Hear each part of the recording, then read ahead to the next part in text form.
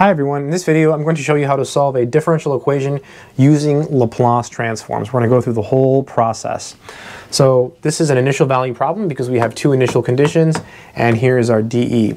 So step one in this process is you take the Laplace transform of both sides of the dE. So we have a Laplace of the left hand side, and then here we have the Laplace of 0. So the very first step is you always just take the Laplace transform of both sides. The next step is use the fact that the Laplace transform is linear. So basically you could actually skip this step and just take the Laplace transform of each little piece.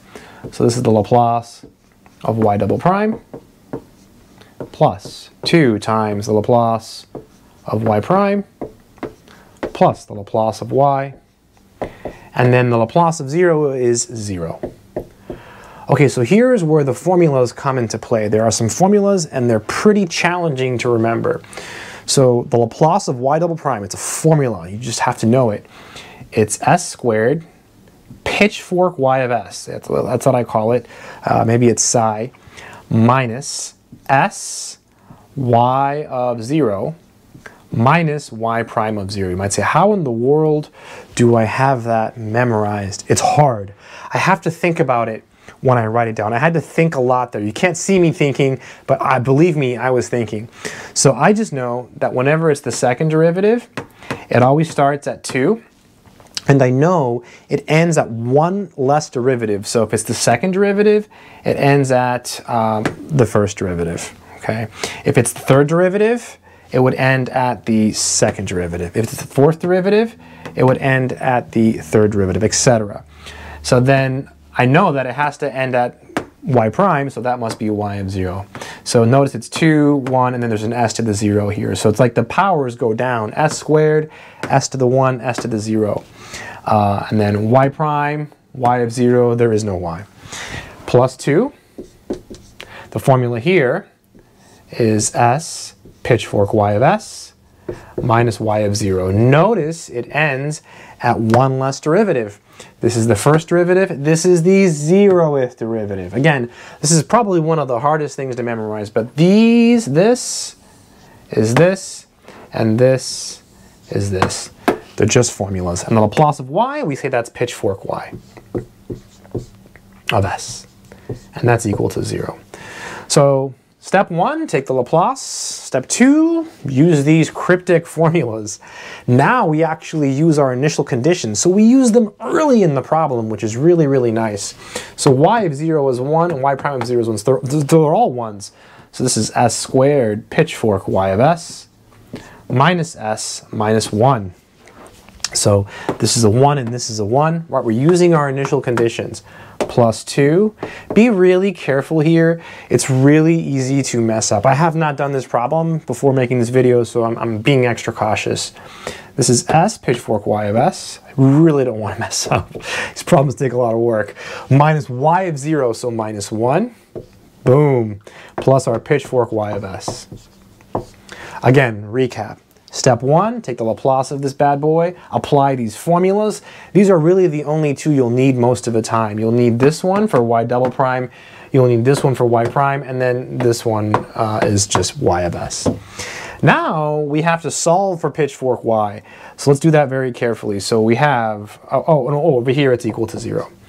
So let's distribute the two. So we have s squared pitchfork y of s minus s minus 1 plus 2s pitchfork y of s minus 2 plus pitchfork y of s. And this is equal to 0. So just distributed the two, going kind of fast. Let's see. Oh, look at that. Pitchfork y, pitchfork y, pitchfork y. We can pull out that pitchfork. That sounds bad. This is s squared plus 2s plus 1 pitchfork y of s. This is negative, I'll write it, negative s minus 3, and that's equal to, I was going to skip a step. I was going to combine these and move it over to the right-hand side, but let's just refrain from that for a moment. Let's divide by all of this. Well, let's add this first. So we have, I'm gonna go ahead and erase here so we have some more room. So this is gone. So we have this. So we have s squared plus 2s plus 1, pitchfork y of s. And that's equal to, let's add this over to the other side, so s plus 3.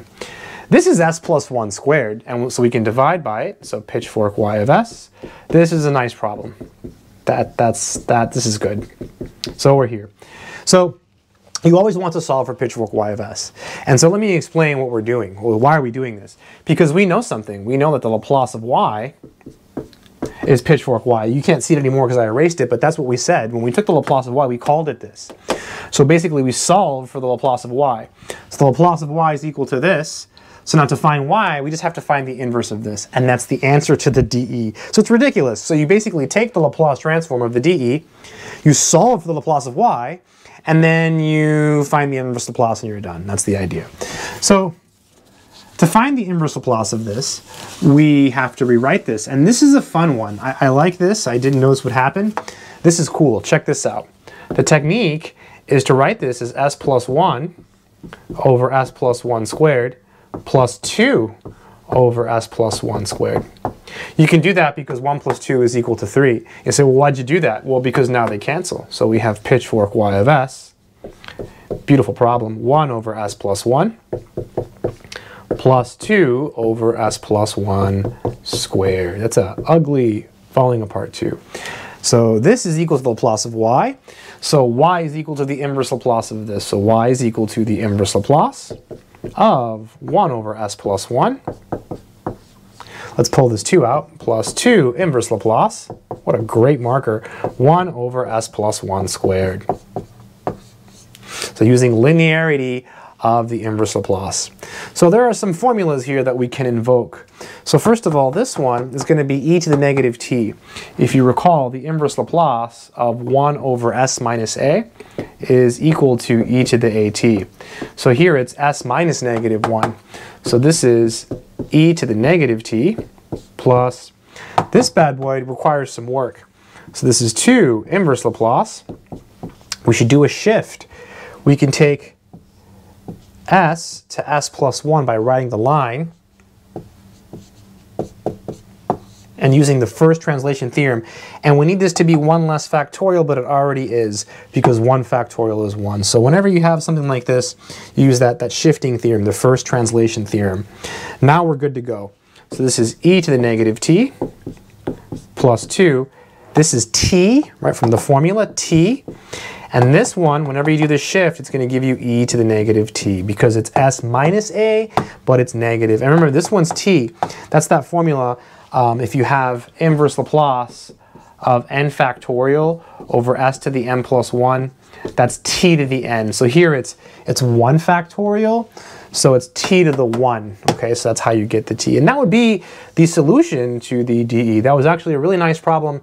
And I think it's an easier one. I think this one's a little bit easier than some of the other ones. I hope this video has been helpful to anyone in the world who's trying to learn how to solve differential equations with Laplace transforms. Remember, you take the Laplace of both sides, use those formulas, solve for pitchfork y, find the inverse, you're done. That's it.